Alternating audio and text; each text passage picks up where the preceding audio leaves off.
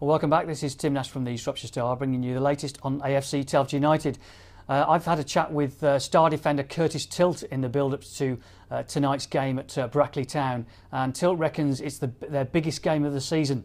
He said that he's admitted, saying that they've said they've had huge games before, but reckons that this really is a six-pointer with both clubs fighting against the drop. Telford 2 points above them, of course, and Lowestoft below both of them, and Telford looking to get back on track after those two defeats. Of course, Tilt also admits that there's the extra connections, links with both clubs in opposite camps, just adds extra spice. Now, Isaac Reed and Dwayne Samuels have both had spells at St James's Park, which is Brackley's home.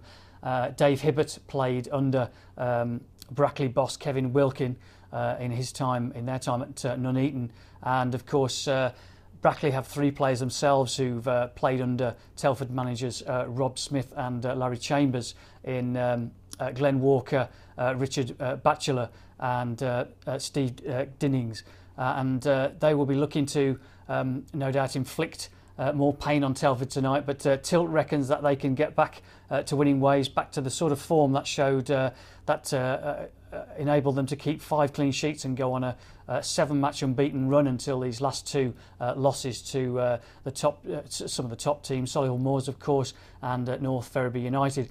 In other news, Jordan Winter is expected to shake off a dead leg which kept him out of Saturday's defeat at North Ferriby, but left back Darren Campion is a big doubt after tweaking knee ligaments at the weekend.